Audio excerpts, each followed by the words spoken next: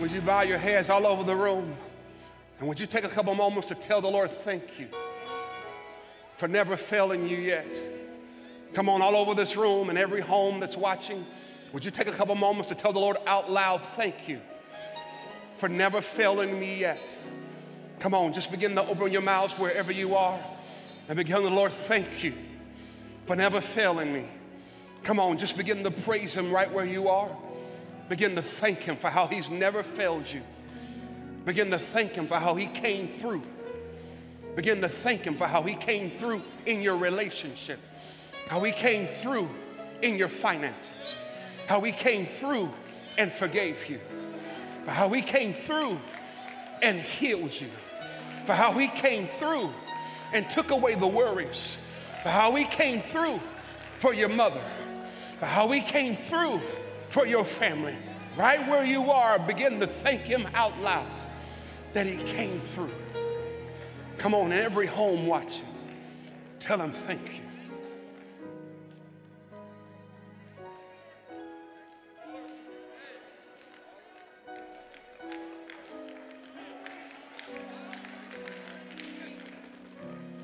Tell him thank you.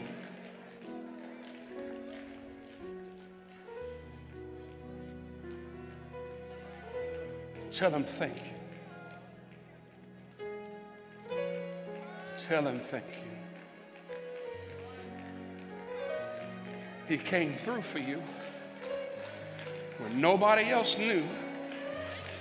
He came through.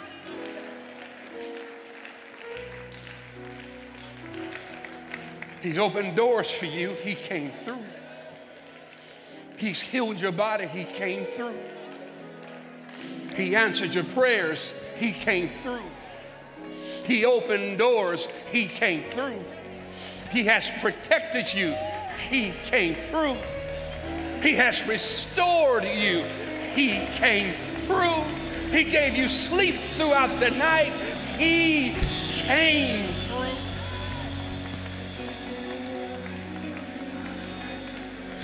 Woo.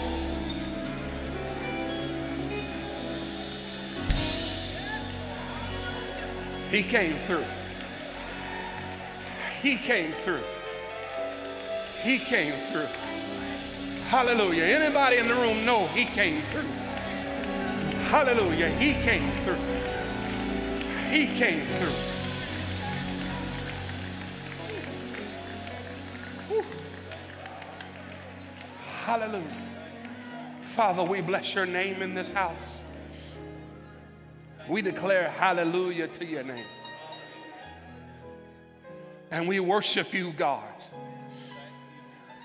Because every one of us in this room, every one of us that's watching, we can declare that you have come through. Woo, you came through, Lord. When we didn't know how, we didn't know what, we didn't know when, you came through. We are a people that have been healed. We are people that have been restored. We are a people that have been forgiven. We are a people that's been given another chance. We are a people that's seen you heal bodies and heal emotionally and put us in our right mind and give us strength. And Father, we come today and say thank you, God, for who you are and how you work and what you do and what you've done and for what you are going to do. And we praise and we magnify and we exalt your name on today. Hallelujah to your name, God. You have come through. We give you glory and we give you praise in the name of Jesus. And the people of God said amen. Come on, you ought to give him your best praise. You ought to give him your best praise. You ought to lift up the name of Jesus and tell him, thank you, God, for coming through. Thank you, God. Hallelujah. Hallelujah. Hallelujah. Hallelujah. Hallelujah. Somebody say he'll come through. Hallelujah. Hallelujah.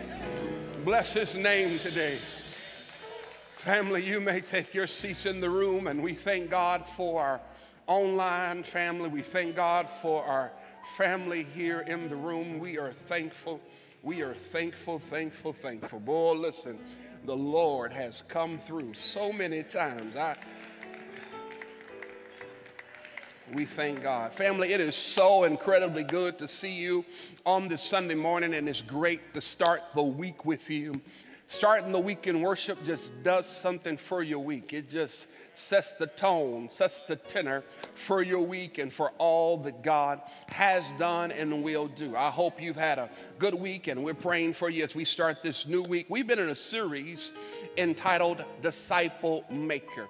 Disciple Maker. And this series is all about helping us to understand how important it is to bring somebody with us or to help somebody as they follow Christ, right? It's not just about us growing in our faith, but it's about the people that God has called us to help and bring along with us. And so I hope this series has been helpful for you. We had a goal at the beginning of the month. We set a big goal that our prayer is that we would be able to launch 100 new grow groups, small groups in the life of our church. And we are so thankful that so far we've got close to 70. Can you praise God for close to 70 new groups that are launching? We've got about 30 more that we're trying to launch. 30 more we're trying to launch. And that could be you in this room. That could be you online.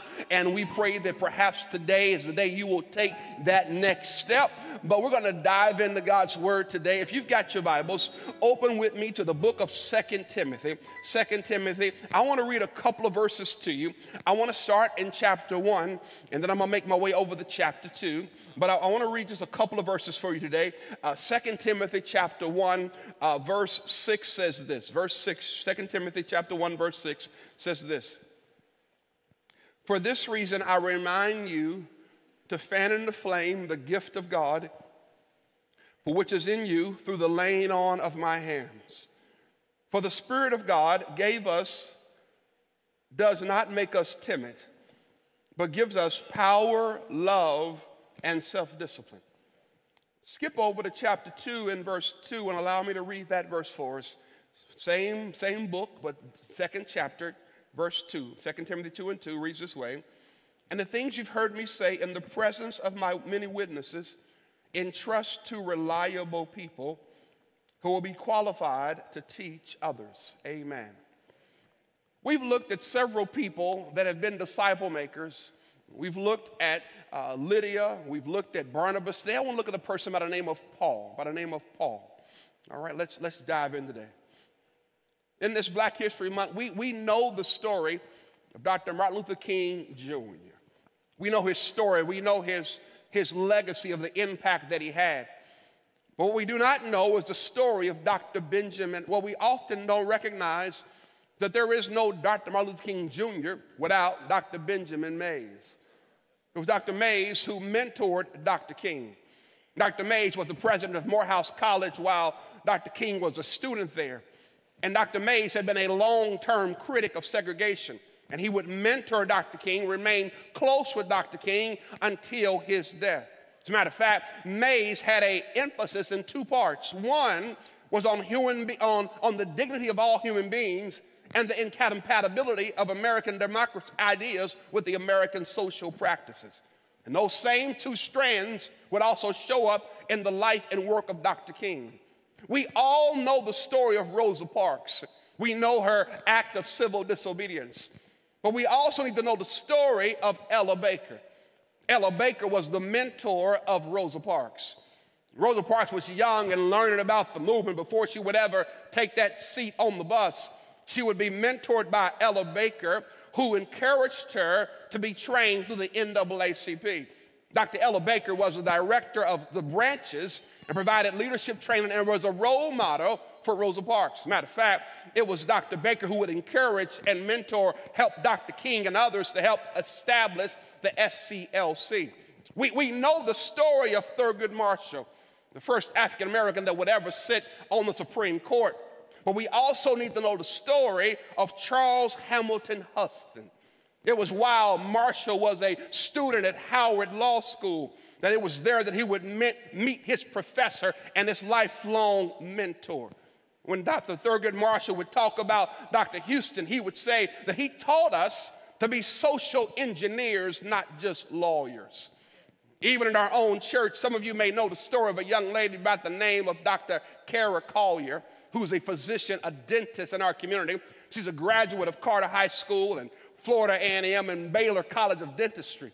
But what you also have to recognize that she was mentored by two members of our church, the Baylor dentist professor, Dr. Laverne Hollifield, and longtime pediatric dentist, Dr. Donna Bearfield.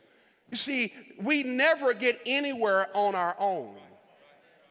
There is no Denzel Washington without Sidney Poitier. There is no Oprah Winfrey without Maya Angelou, her mentor.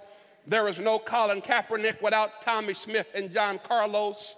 There is no Venus and Serena without Arthur Ashe. These pioneers, Langston Hughes and Zora Neale Hurston and Katherine Johnson and Booker T. Washington and W.B. Du Bois, these pioneers, we never get anywhere on our own. And every single one of us in this room is the product of someone else that has poured into our lives. And here's what I want you to catch. Great things take place through the mentoring of others. This is not just true in our lives, not just true in our culture, not just true in our history, but it's also true in Scripture. Moses mentored Joshua, and Elijah mentored Elisha, and Ruth mentored Naomi, and Mary mentored Elizabeth, and in our text today, Paul mentors Timothy. But friends, one of the keys to making disciples is also found in the process of mentoring. That mentoring is this process where someone in one season mentors in someone that's in a season behind them.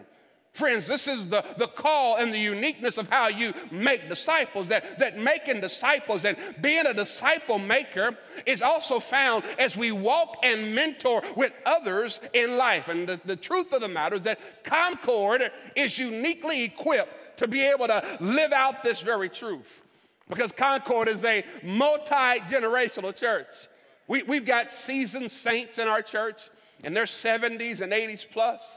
We've got boomers in our church that are in their 50s and 60s. We've got Gen X in our church that's in their 40s and 50s. We've got millennials in our church that are in their 20s and 30s. We've got Gen Z that's in our church that are teenagers and in school as well as 20s. We've got every generation in our church, which means we are uniquely equipped to live out this work, that mentoring is how God wants us to achieve his work. We find this throughout the scriptures. Consider Jesus Christ, who spends 3 years of his life pouring into 12. And those 12 will in turn turn the world upside down. And in today's text, we find two, a man named Paul and a man named Timothy.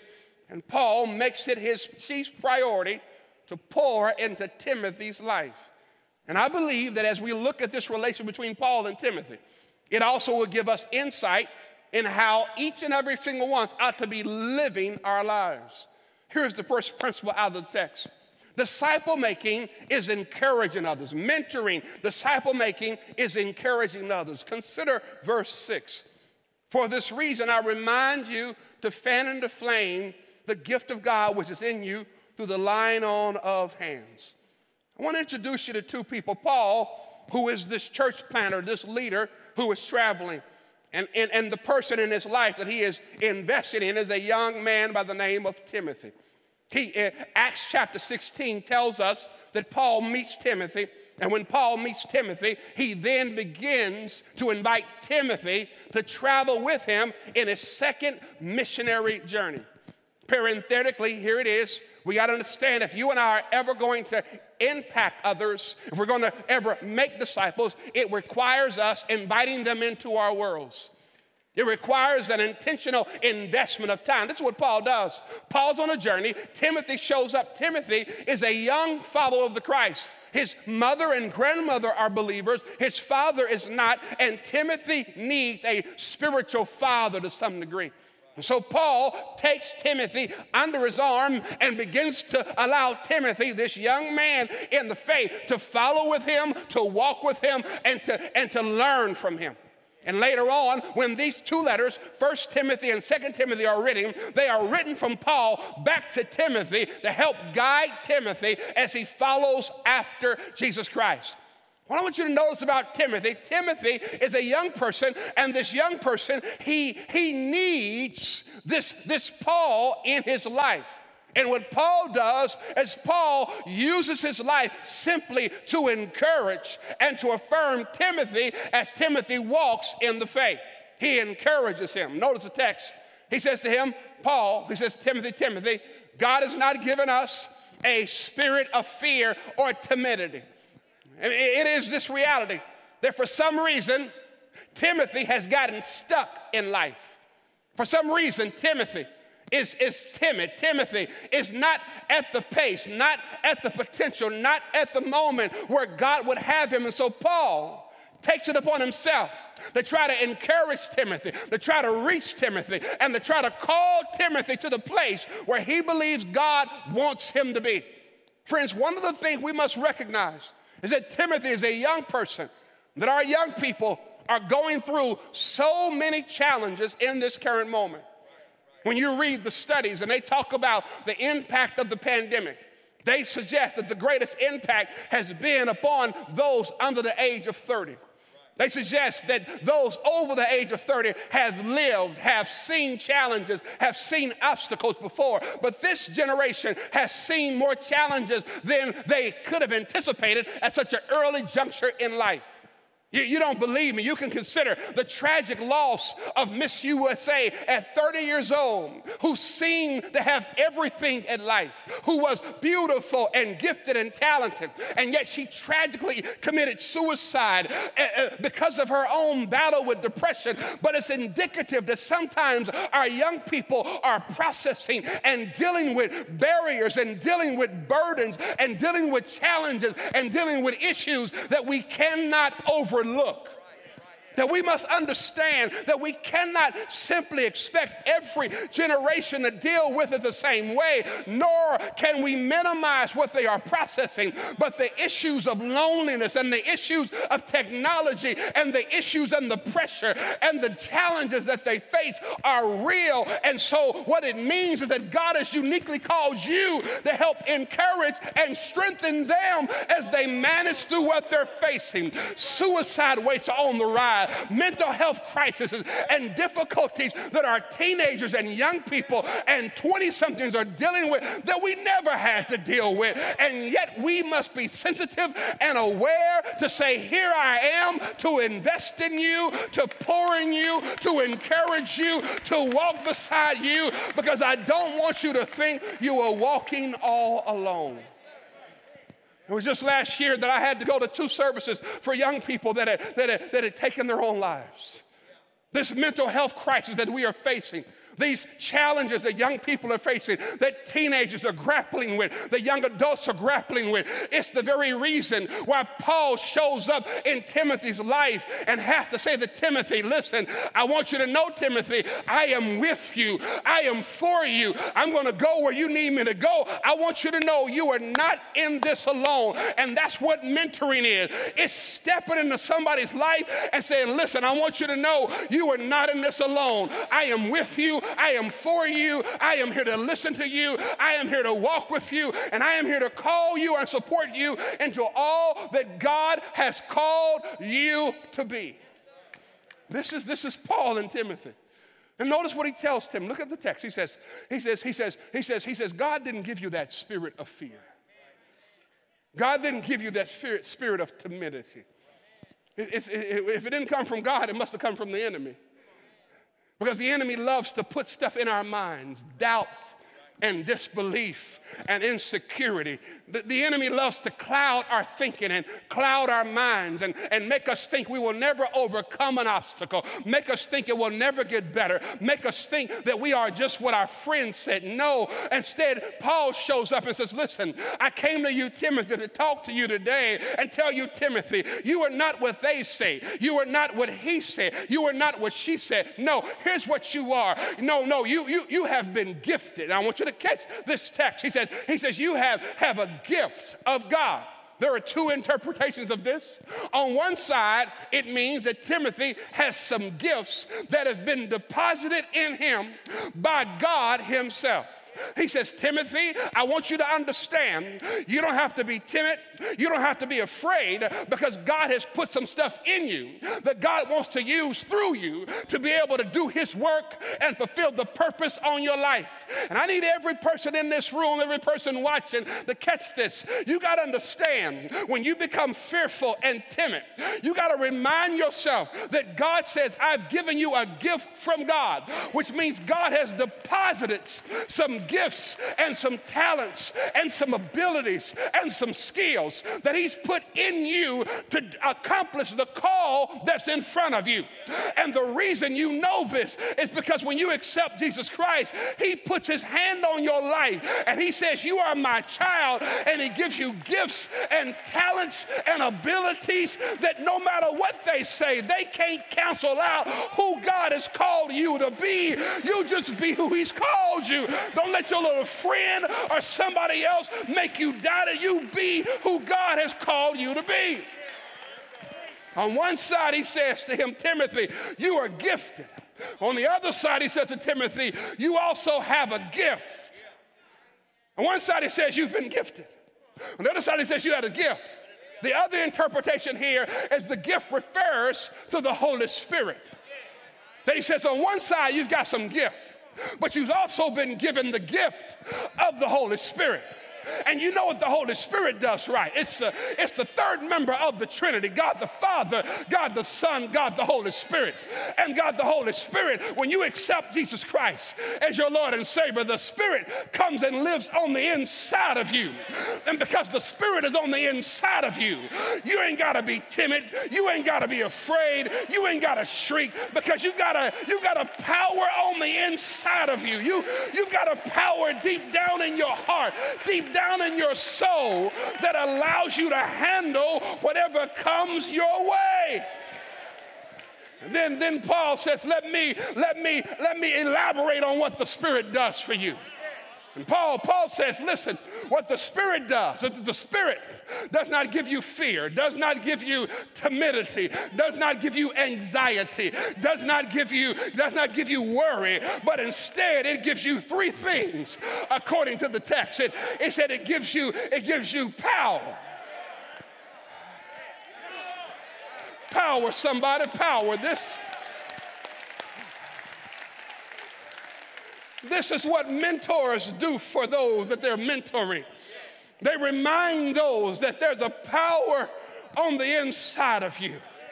That sometimes what our young people need, sometimes what we need as followers of Christ, is somebody to come beside us and remind us that, friend, there's a power on the inside of you. There's a power that's sourced in you, that you don't have to live life by yourself or on your own. It was a year ago when that ice storm, winter storm, hit Dallas. And when that storm hit Dallas, it lasted much longer than ever anticipated. And there, people, some of you in this room, were stuck in your homes, bundled up with multiple layers of covers and going back and forth trying to recharge your phone in the car and trying to stay warm. Many took other family members in their houses because there was no power in the home. And because there was no power in the home, nothing worked. The oven didn't work. The refrigerator didn't work. TV didn't work. Couldn't charge your phone. You couldn't do much because you didn't have no power. Because the power was out, you were left in the dark. How unfortunate that some people live their lives in the dark. No power to make decisions. No power to live life when stuff doesn't go right. No power when the doctors tell you no. No power when stuff on your job is not right. No power when the relationship didn't work right. No power. But when you are a child of God, you never have a blackout in your life.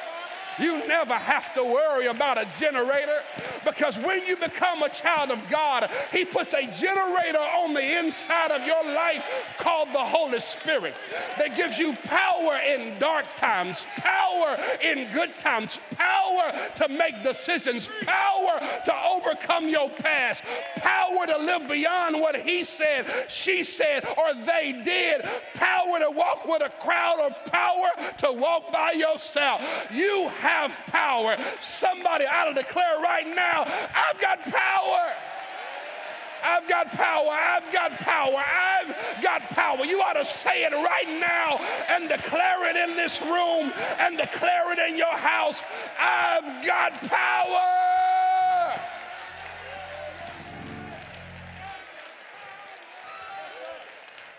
This is the declaration that sometimes mentors got to give to mentees.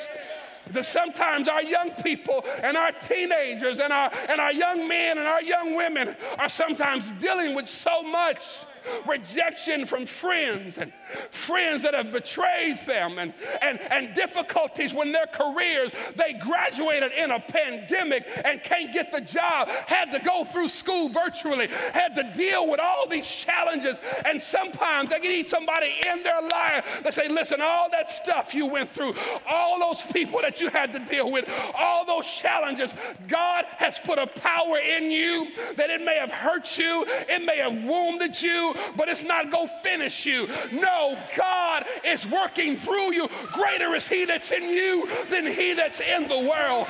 No weapon formed against you shall prosper. There's a power in you, son of God, child of God. He says, here's what it does. It gives you power. But he doesn't stop there. He then goes further. He said it also gives you love.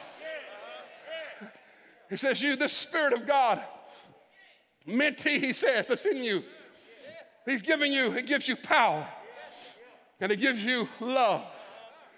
And this love, there's no greater love than a man to lay down his life for another. And in a world that sometimes makes you question, do people love me? Do people value me? Do people see me?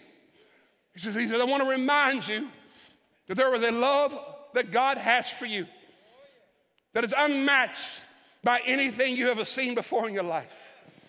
He says, I want you to remind you there's a love that God has for you that is so significant that God would send his only son, Jesus, to die on the cross for your sins so that you would know the extent to which he loves you. He said, I want you to know that his love for you, it's unearned. You didn't earn his love. Because Romans 5:8 says that God demonstrates his love toward us. That while we were sinners, Christ died for us. It's a love that is unending. What shall separate us from the love that is in Christ Jesus? There is no extent, there is nothing that can separate you from the love that Jesus Christ has for you. So whether you have a date or not, he still loves you. Whether or not you get the job or not, he still loves you. Whether or not they steal your friend or not, he still loves you. Whether or not they understand or not, he still loves you. Whether or not you get what you wanted to buy, whether or not you get it or not, no, he still loves you. Whether you get to move out or you got to still live with family, he still loves you. Whether you accomplish your goals or not, he still loves you. Whether you make the grades or not, he still loves you. Whether or not they understand or not, he still loves you. Whether you get 2 likes or 20 likes, he still loves you. Whether they appreciate you or not, he still loves you. Whether they get you or not, he still loves you. That the love he has for you cannot be extinguished, cannot be matched, cannot be quenched. You serve a God who loves you. Sometimes you got to remind yourself that I'm loved. You ought to declare it even in this room today. I'm loved. I'm loved. I'm loved. I'm loved. My love is not measured by my job or my love life or my situation, but no, I am loved. And he says the last one. He says love, and he says sound mind. Some versions say self-control. oh my, if mentees need anything, it's self-control. Anybody ever recognize that many times we are our own worst enemies? Sometimes you got to pray, Lord, deliver me from me. If I could just get me together, my money would be so much better off. If I could just get me together, my health would be so much, just get me right. If I can just get me to do right, it ain't nobody else. It's me that made the phone call. It's me that slid in the DM. It's me. Just get me together. It ain't them, it's me. When I want to do right, evil is right there beside me. And he said, what God gives you, it's not just power, it's not just love, but God gives you self-control. And Paul talks to Timothy, he says, Timothy, listen. He says, Timothy, I know you're young, and Timothy, I know this is new to you, and Timothy, I know I have assigned you to this role, this church, to help lead, and I know it's new to you, but I'm praying for your self-control. I'm praying that you'll develop habits in your 20s that will carry you to your 40s.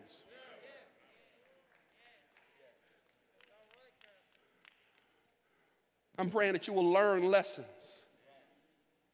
That God to give you some clarity in your 20s so that you don't have to make the same mistakes I'm making in my 40s. I'm praying that God will grace you with a level of self-control, with a level of self-control with your finances, and a level of self-control with your sex life, a level of self-control with how you spend your time and what you give your energy, with a level of self-control with men and women, a level of self-control. I'm praying that spiritually you will recognize that one of the fruits of the Spirit is self-control. That God gives this to you so that you can live out his Christian life, so that you can honor Christ in your life. And that's what mentors do. They help mentees. They help them to coach them through seasons and periods so they can know the need for self-control, so they can honor Christ in their lives the way he desires it to. This is Paul talking to Timothy. And it's a reminder. They did an experiment once, and they about the impact of encouragement on someone's life. They had a person stand in a cold bucket of ice. They were up to ice here, and it was filled with icy water. And they had him stand there, and they began to time how long he was able to stand in the bucket of ice water. That was one measure, and then they did the experiment. They redid the experiment. Same icy bucket of water, same temperature. But on this occasion, they had people around him that were speaking words of encouragement toward the person that was in the same icy bucket. And what they discovered is that the person that had people around them encouraging them could last twice as long as the person that stood by themselves. And I came by here to tell you, friend, one of the things you and I got to learn how to do is to encourage those around us, because your encouragement could give that person the grace and the strength for just one more day, just one more day, just one more week, just one more month. People cannot make it without your encouragement. Sometimes the people around you that seem to be the strongest are the people that need it most.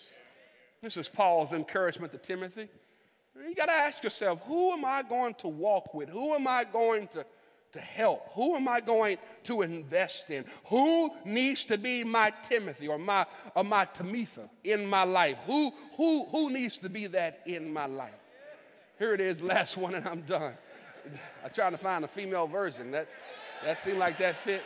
Tamitha, Timothy, whatever one you got. All right, 2 Timothy. Here's the final person. I'm done. Disciple making is investing in others. It's investing. It's encouraging others. But then lastly, and I'm done, it's investing in others. Let me give you this verse, 2 Timothy 2:2. I read it to you. And the things you heard me say in the presence of many witnesses, entrust to reliable people who will also be qualified to teach others. All right, I want you to catch. So look at what Paul says. Paul says in chapter 1, he says, listen, I'm investing in Timothy. Chapter 2, he says, Timothy, you have a responsibility to invest in others. I want you to catch that. He said, I'm investing in you, right? But then he said, I want you to make sure that you are investing in others. Hey, Carson and Jeremy and Andre, come here real sec, one sec. Y'all come here real sec. You can take your mask off. I want you to catch this. This is what's happening in this text. I want you to notice this.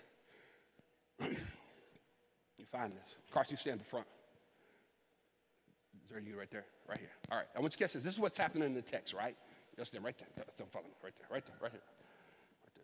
There you go, there you go. There you go. Perfect, perfect. So what Paul is literally saying, right, is Paul is saying, I want you to catch in that 2 and 2, there are literally 4 generations in those 2 and over. Alvin Johnson, would you come here too, please, Brother Johnson? You take your mask off too. There are 4 generations I want you to catch that are in this particular passage. 4. I want you to catch it, right? This is Paul. Paul is the first one, right? Paul says, everything I taught you, Timothy, everything I said to you, this is Paul. Paul says, everything I talked about with you when we walked on our journey, everything I talked to you about as we went from city to city, but then he says, Paul, I'm pouring it into you, Timothy. Catch this. He says, Paul invests in Timothy. That's what the text says. He says, Timothy, I want you to remember all the letters I wrote you, everything I said to you, all the conversations I gave you. And then he says this, now it's your responsibility, Timothy, to now put it into others, right? Reliable pieces. He says, now I want you to take what I gave you, put it into them. Then he says, and they have an expectation that they will also teach it to others. I want you to catch there are 4 generations in one text at the same time.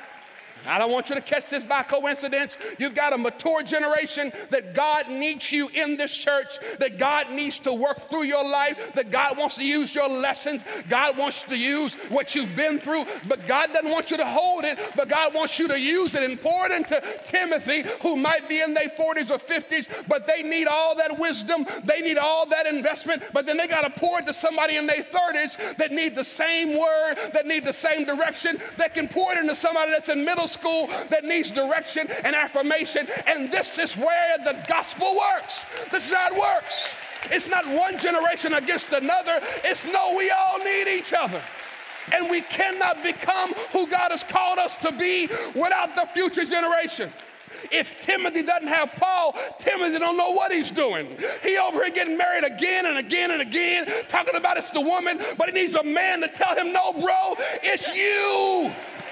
You need a man to say, no, man, that ain't how you do it. You need somebody to tell you what to do. And this brother can't make without him saying, this is how you manage your money. This is what it looks like to follow Christ. This is what it looks like to trust him. This is what it looks like. It's not that. Then you need somebody talking to a brother in high school or a sister in high school saying, hey, I went through the same thing.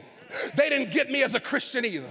They didn't trust me. They didn't follow me. But guess what? You keep letting your light shine on every classroom, on every court, on every football field, on every dance team. You shine for Christ wherever he puts you. But it don't work unless every generation owns and embraces exactly where Christ has called us to be. I want you to catch one other observation in the text. This is something that you see from Paul's life. No, stay where you are. Stay where you are. Stay where you are. This is something you see from Paul here. This is Paul right here. This is Paul. All right, this is Paul. This is Paul. But I want you to catch another picture. No, sorry. This is Paul. And what you see by Paul's life is Paul has 3 relationships. Let's guess this. Paul has a Barnabas that's ahead of him. He has a Barnabas that's ahead of him. He has a Barnabas. He may have more theological training than Barnabas, but it don't matter. He don't have more life wisdom. He got a whole lot in his head, but he ain't got much in his heart because he ain't been through nothing. He just smart. And so he needs this one ahead of him that is coaching him. But then I want you to catch this. Paul also has, come on, stand right here. Paul also has in his same life season, Silas. He has with him Luke, others that travel with him. He has one ahead of him. He has several beside him because all of us need friendships in our life. You cannot grow by Christ all by yourself. You're going to need some people beside you to help you as you walk through life. But then he has a Timothy that's behind him. So he has one in front of him, one behind him, and he pours into Timothy. But it's these 3 relationships that make Paul know who he is. And guess what? You need the same three in your life. You need a Timothy, a Paul, and a Barnabas in front of you that can coach you and guide you so that when retirement comes and decisions come and singleness comes and you're in your 50s and 60s and you got to ask somebody, how do I do this? And how do I navigate through this? And how do I manage through my body changing and my marriage changing and my family changing? Am I going crazy or did life change at 50? I just need somebody to tell me I ain't crazy. I just need somebody to tell me that's normal. Ain't nothing wrong with you. It's called midlife, and God's gonna see you through that, and you'll be all right. But don't lose your mind. Stay where you are and stay in God. You're gonna need somebody ahead of you, but then you're gonna need somebody with you. They driving their kids all around. Y'all both tired and y'all both broke, and you just wait till one day. If I can just get them out this house, if I can just get them through school, if I can just get them through elementary, if I can just find a school, we're gonna get through this thing. We tired all the time, but then you're gonna need somebody behind you. They in high school, college, but you pouring into them and you saying, listen, stay focused on your goals. God has gifted you. God has equipped you. Just stay focused. Don't let them girls distract you. Don't let those boys make you lose your mind. Don't you lose your sexuality to somebody that don't really love you. Come on, you gotta stay focused. I know you fell off, but get back on track again. Don't let pornography get the best of you. Stay focused, young sister. Stay focused, young man, because God has a plan for you. And when you get all through, I believe this is what disciple making looks like. It ain't just about you. It's about you asking God, send me the right people into my life so I can honor you as I walk with you. And friends, that's our prayer, that if you catch this vision and you begin to find somebody to pour into you, you begin to find God sends people that can walk beside you in life, and then you start pouring back into the next generation. That's when church becomes what the church is called to be. This church is not about showing up and having good church and going back home. But if it's not changing your life, if you're not pouring into somebody else, if you're not invested in somebody else, you are missing the whole picture. It is about mentoring and discipling and investing. Because you know good and well, friends, if it had not been for them, you wouldn't be where you are today. And because you are here today, you have the responsibility to turn and invest in somebody else. I am a product, we are products of men and women that have poured into our lives. And our prayer and our desire that you would catch that same vision and then take it and invest in others in the same way. God has uniquely equipped our church. We ain't got to argue about who likes what and who gets what and whose the focus is. And no. We all on the same team, headed the same direction, trying to do God's word. It ain't about that. It's about reaching the lost, reaching the one, and about the future that God has called us to. Family, would you bow your heads right all over this room today? Thank you, man. I appreciate you. Would you bow your heads all over this room today? And would you just take a moment right now? Just reflect on what God has said to you today. Reflect on the truth that he's revealed to you.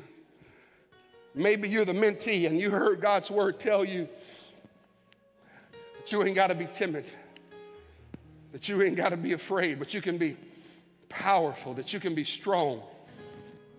Or maybe you're in this room today and God is saying that you need to begin investing, mentoring others.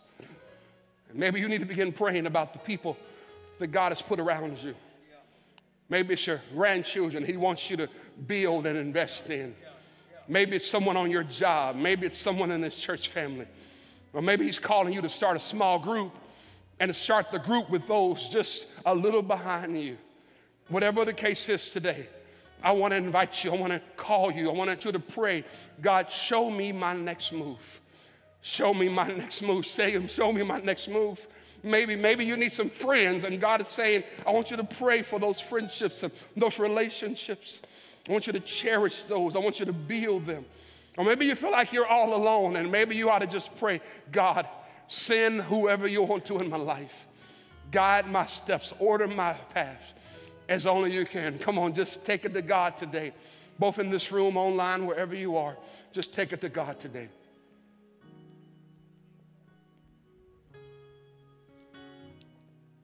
Yes.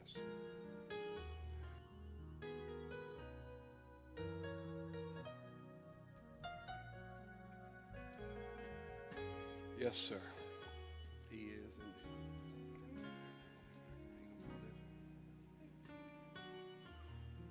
Father, we come today and we just want to say to you, Lord, that we thank you for all you've done in our lives. And we thank you, Lord, for the mentors that you've given us. Whether it was a coach or a coworker or a boss or a church friend or a pastor or a family member, whoever it was, we thank you, Lord. Mothers and fathers, we thank you, Lord, for those that have poured into us. And now, Lord, we ask, God, use us to invest and pour into others.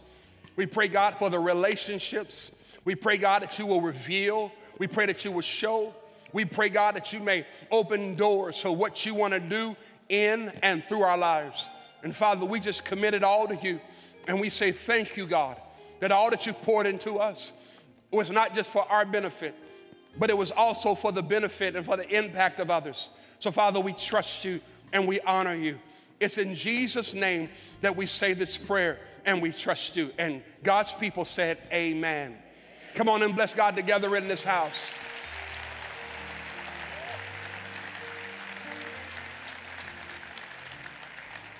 We've now come time in our worship